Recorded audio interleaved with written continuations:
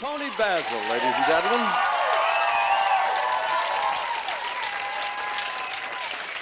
Will you come over here and stop showing off? I mean, do you know what I would give to be able to move like that? You catch your breath for a minute. I'll tell you a little bit of our relationship.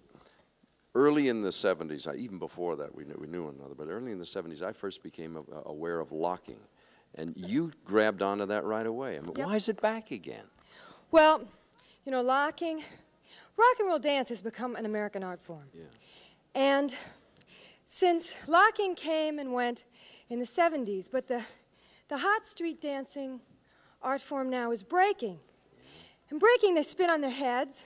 Yeah, a lot of people here do it. Do a lot of stuff on the floor. But they've gone back to locking, put in a lot of boogalooing and popping for standing up. Because breaking really takes place on the ground. Why do no females do breaking, or do they, and I don't know about Who can it? break in heels and a tight skirt? All right already. It's a chauvinist thing, see, it's for guys. Anyway, where is video going to go now? You were there early in the game, you produced and directed and performed in them very early, and you're still there. What's going to happen in the next 10 years? Well, I think that we're going to expand and make longer and longer videos if we can afford them. Yeah, they are getting like movies now. Yeah, they're getting real expensive. Gee, about 2-3 years ago, I made my word of mouth video, my half-hour video, for $90,000. A whole half hour? A whole half hour. And now, you know, all the groups are making one 3.5-minute video for $90,000. So, or more. or more.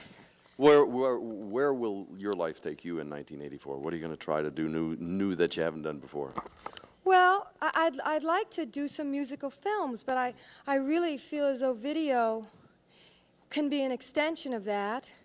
And, you know, it's just hard to tell. I just want to keep doing what I'm doing. I like singing and dancing and choreographing and doing these videos. I really love these videos. Whatever you're doing it right. Toni Basil, ladies and gentlemen, we'll be right back.